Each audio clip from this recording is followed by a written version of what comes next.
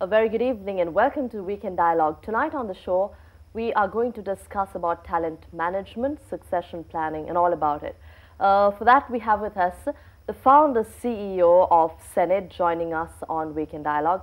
Of course, we also have with us Deloitte Southeast Asia Region Human Capital Consulting Director who has come to Sri Lanka all the way from Singapore. Welcome to the show. Thank you.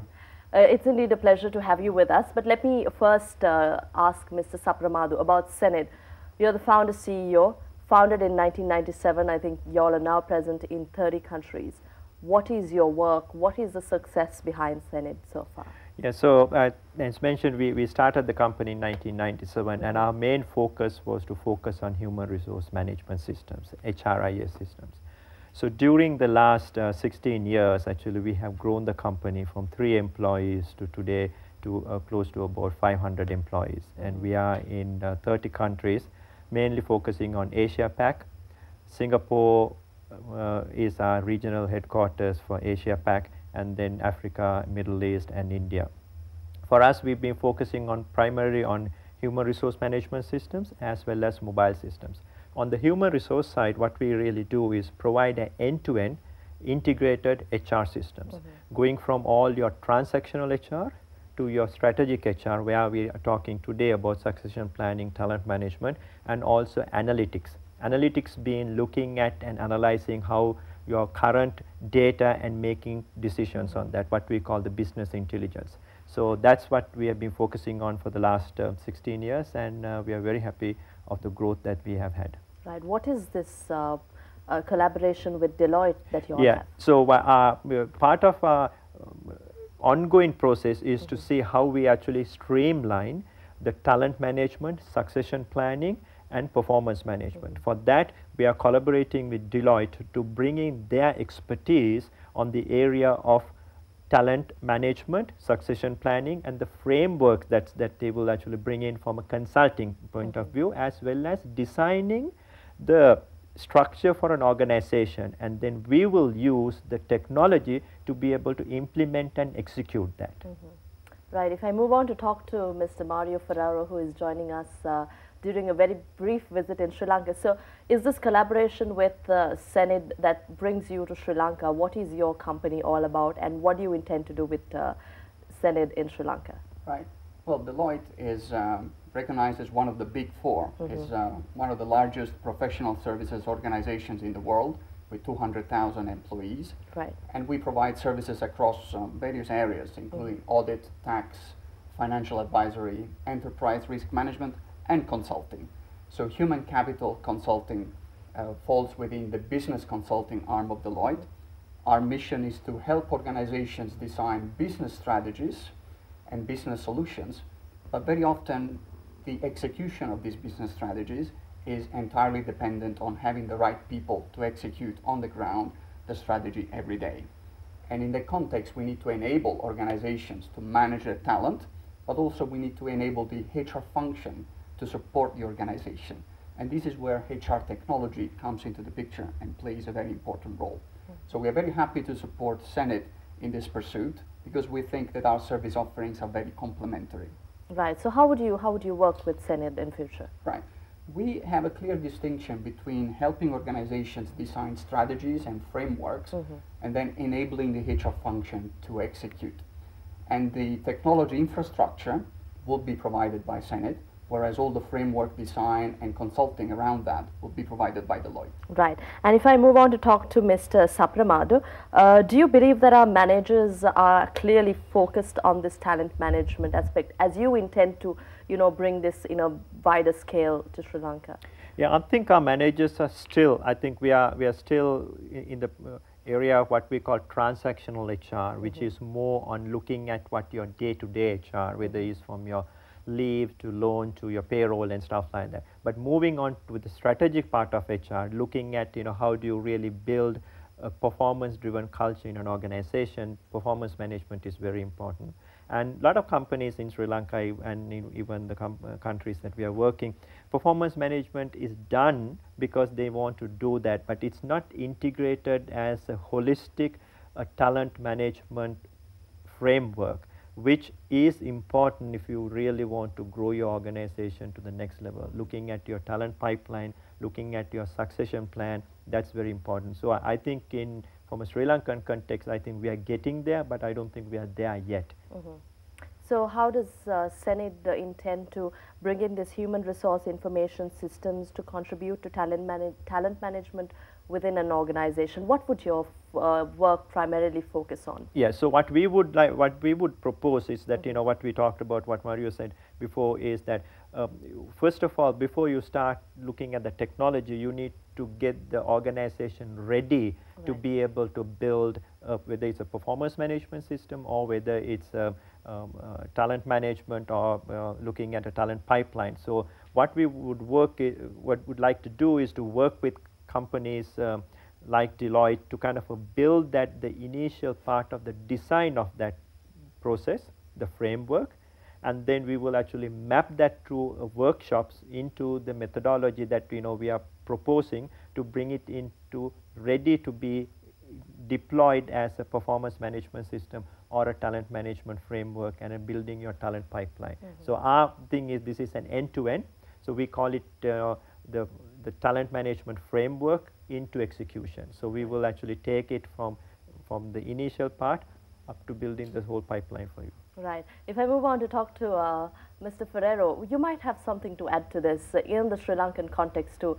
You're representing the South Asian region for Deloitte, and of course your partnership with hSenid in Sri Lanka. You probably have a very good idea of what Sri Lanka requires here. Absolutely, and it is not too different from what I see in other fast emerging economies. The HR function has often been relegated to being an administrative support function, and it usually struggles to develop into a more strategic function and to support the business objectives. I think technology has a big role to play in two ways. First of all, technology can help HR to make it easier to perform some of those transactional tasks, which very often are performed manually, which is very labor intensive and time consuming. All that time that is saved could be dedicated to more strategic pursuits. So the HR function can become better able to spend more time on strategic activities. The other way in which technology can help organizations and HR functions is to actually gather a lot of information that can be used for management reporting and analysis. And having that ability to look deep into the data, derive insights as to what is working in the organization, what needs improvement, where are the performers, where are the future leaders. That's all strategic information that will certainly benefit the organization. And finally, technology allows organizations to manage a workforce that is increasingly dispersed geographically. You know, as organizations move beyond their national boundaries, they expand internationally, it becomes very difficult to manage employees who are not within the domestic boundaries of our country. Technology can certainly help organizations to work in virtual teams and to tap into the experience of employees and other resources that happen to be somewhere else. Right, I think hSenid has a very good experience here working in 30 countries with employees spread across 30 countries. Of course, let me also ask you about the Sri Lankan context here.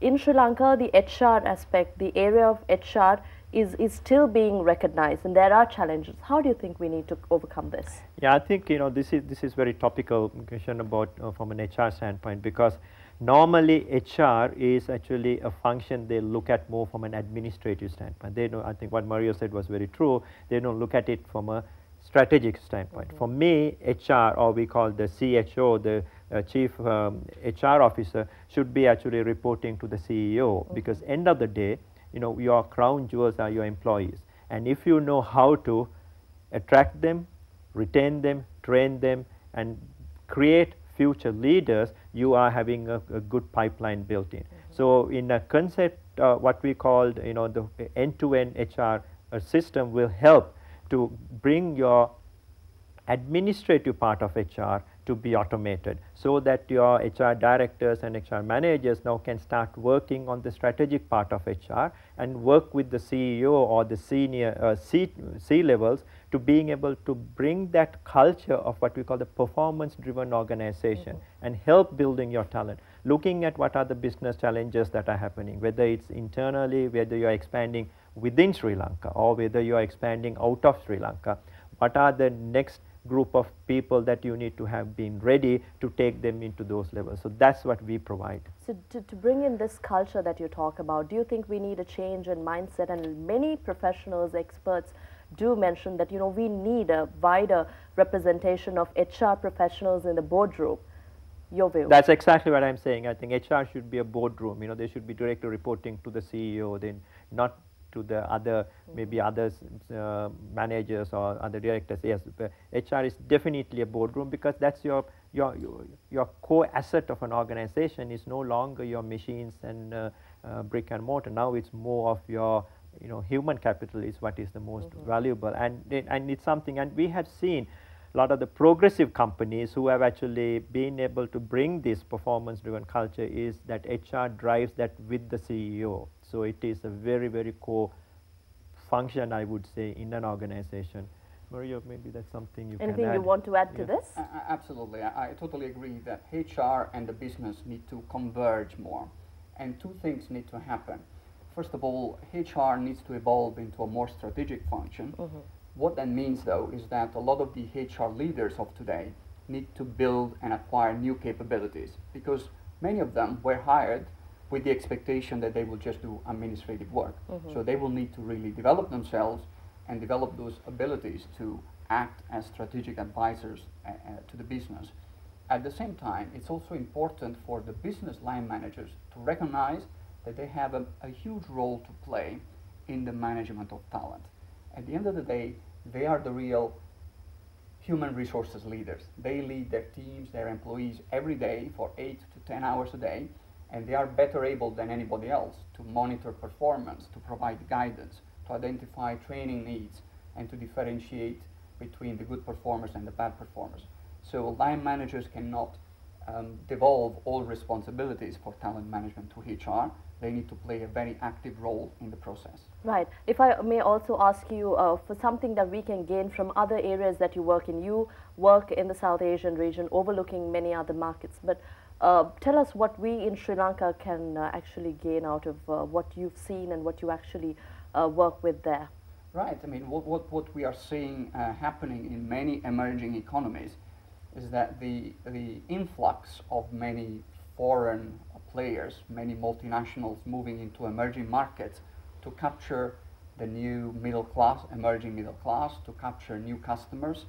And in the process of doing so, these multinationals are also trying to acquire the best talent. So they are creating some fierce competition for the best resources. And local organizations are finding that a lot of their key talent is being attracted by foreign multinationals.